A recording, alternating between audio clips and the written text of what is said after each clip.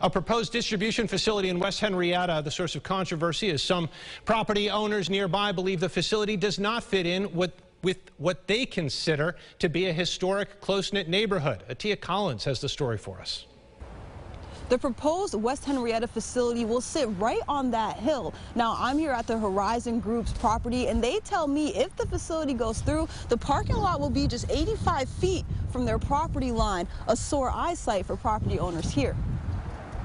Something that is 5 stories tall on a hill overshadowing this whole residential area doesn't fit. Mark Cogden owns this cobblestone house built in 1800s. The building has a lot of history, and many properties in the neighborhood are considered historical.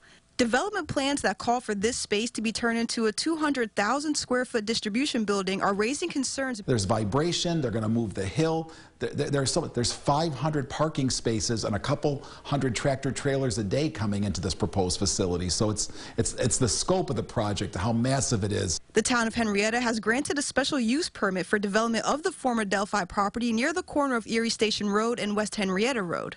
The town supervisor says benefits include more jobs and additional tax base, but he does notice there are negatives.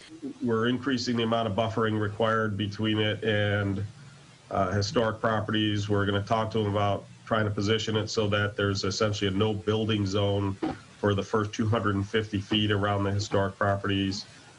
A petition against the development is gaining traction online. Property owners like Cogden, who signed it, would like more information on the plans to be put on the web and a series of town meetings to be held about the project.